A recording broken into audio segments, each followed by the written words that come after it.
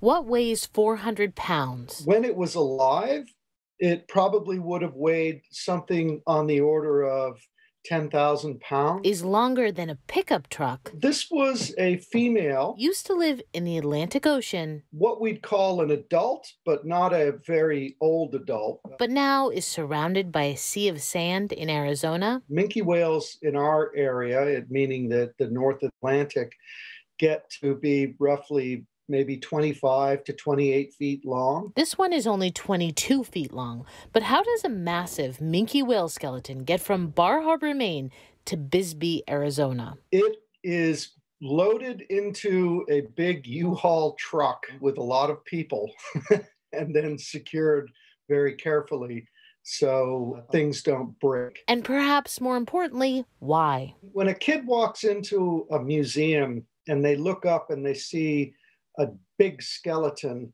with none of the tissue on it, it's a garden for their imagination to grow and really flourish. And big skeletons grow big ideas and big imaginations for people, especially for young kids. Captain Toby Stephenson, a teacher at the College of the Atlantic in Bar Harbor, speaks from experience. Going into museums and looking at dinosaur skeletons was the most fascinating and marvelous thing for me as a child. He has a friend and former colleague at the Bisbee Science Lab in Arizona. We had a conversation a couple of summers ago that they would like to have some marine mammal parts so they could try to inspire students in Bisbee about marine science and ecology. And she thought that, wow, bringing a whale to Arizona would be a real shocker to people and a real eye catcher. It was fate. This skeleton, formerly housed at the now defunct Bar Harbor Whale Museum, had been looking for a home. It took us 3 days. In November, Toby, along with my daughter, who is 13, helped me, traveled across the country to make possibly the largest delivery of his life. Oh, she loved it. She had so much fun. She loves whales. She loves working, with her hands. Toby and his daughter installed the skeleton with the help of Arizona students. And there were certainly some repairs that had to happen. Driving a skeleton across the country, there's a lot of shaking and rattling on some of the highways. While they repaired ribs, Toby taught. And we had a whole team of people there to help sort of get their hands dirty.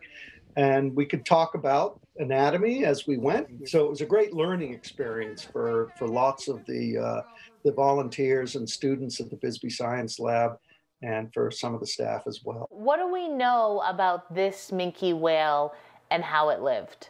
Right. So this minke whale is a baleen whale, and they're filter feeders. And it was entangled in fishing gear back in the 1980s and drowned. They don't actually drown because water doesn't go into their lungs, but they suffocate underwater if they can't get back to the surface. They're mammals like we are, so they need to breathe air. It drifted ashore in Harpswell. Minke whales don't typically get entangled because they're pretty sleek animals. They don't have really huge flippers, and they don't have lots of barnacles and other features that would sort of cause rope to get stuck on their bodies. It's now the only whale skeleton in the state of Arizona.